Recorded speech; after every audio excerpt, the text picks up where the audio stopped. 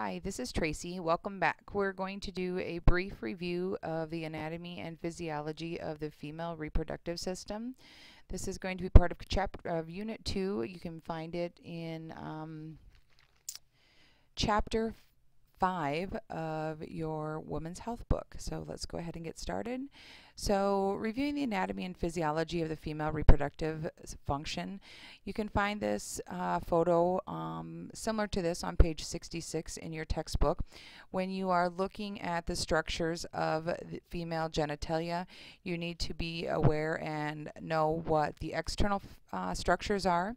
So you have the mons pubis, which is a fat pad that covers the symphysis pubis.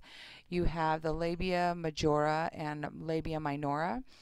The labia majora is utilized to protect the inner vulvular structures, and the labia minora is comprised of connective tissue and smooth muscle.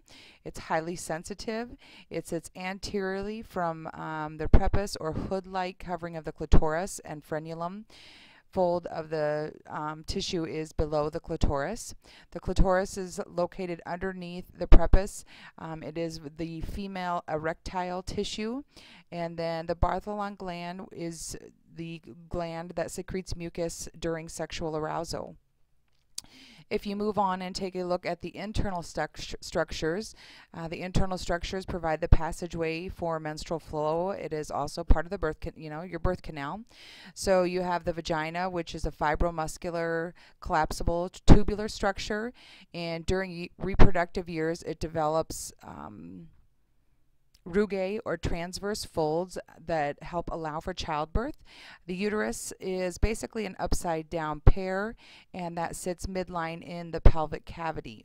So we're going to go ahead and move on to a cross section, and now you can see a cross section of the internal organs of the female. So if you look at your uterus, it is that upside down pear. It's supported by ligaments and divided into two major parts. So oftentimes women complain of cramping or contractions when they hit mid-pregnancy, and a lot of that is due to those ligaments and those round ligaments stretching.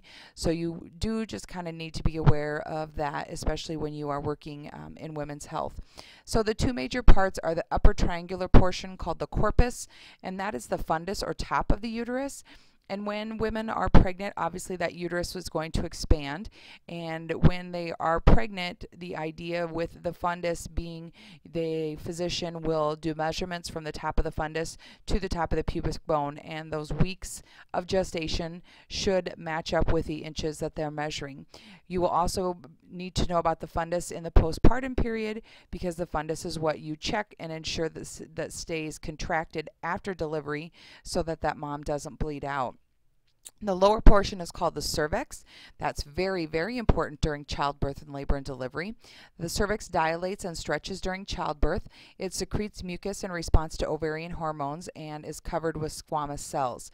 So the idea behind the cervix is as that stretches and opens, that occurs during labor, and then when the woman is 10 centimeters and that cervix is very, very paper thin, we call that complete, and then that is going to be a time that the baby will start to descend down to the birth canal and hopefully have a normal vaginal delivery. With decreased estrogen, as women age, they start to see dryness, thinning of the vaginal walls, and smoothing of that rugae. And like we talked about, that rugae is that stretchy material that allows for childbirth. The uterus serves for reception, implantation, retention, and nutrition of the fertilized ovum and fetus. So, if the woman doesn't have a uterus, obviously she's not going to be able to bear children. There's 3 layers to the uterus. There is the endometrium that is highly vascular, and that's what's shed during menses.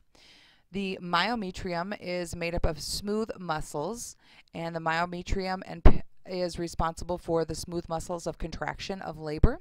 And the peritoneum covers the abdominal wall. The uterine tubes are the passage of ovary to the uterus. So the uterine tubes, fallopian tubes are terms that you're going to need to be aware of. In looking at another photo of a cross-section of a female, you can see that there are different types of uterus. different lays as far as how they are set inside of the woman's pelvis.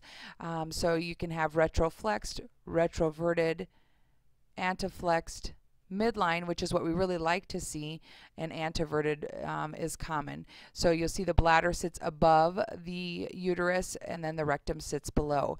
This is a photo that I will put on Doc Sharing if you'd like to utilize it for reference. So in looking at an additional photo of the woman's female reproductive system. The thing that's important in this when we're looking at this is the uterus, fallopian tubes, and ovary. So what you need to be aware of when you are looking at these is we need to be aware of the egg cycle and how that egg is going to be released and then passed down through the fallopian tube where conception takes place.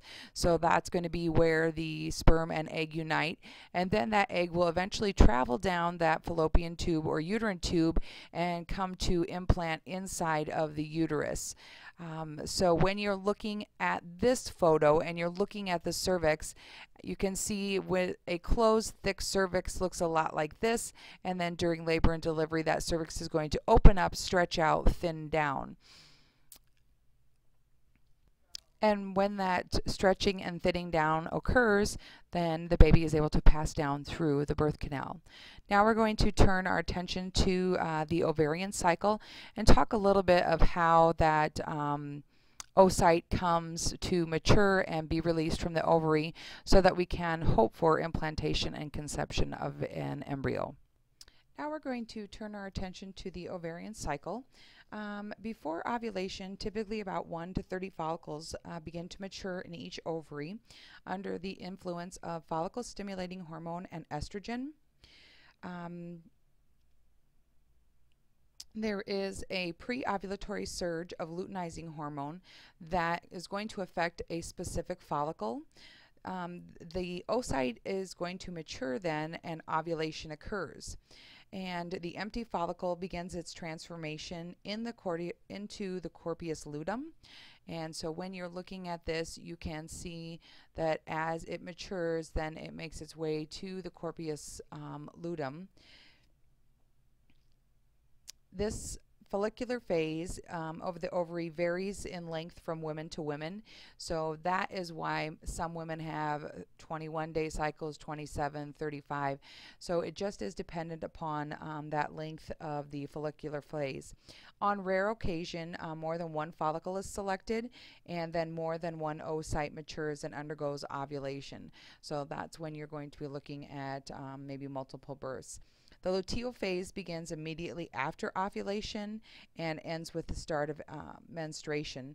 So after ovulation, there's a significant estrogen level drop, and some women might have some mid-menstrual bleeding, but typically it goes unnoticed. The post-ovulatory phase of the ovarian cycle usually requires 14 days. The corpus luteum reaches its peak of functional activity 8 days after ovulation, and then it starts secreting the steroids, estrogen, and progesterone. So the importance of that is that the time of peak luteal functioning, the fertilized ovum can be implanted into the endometrium.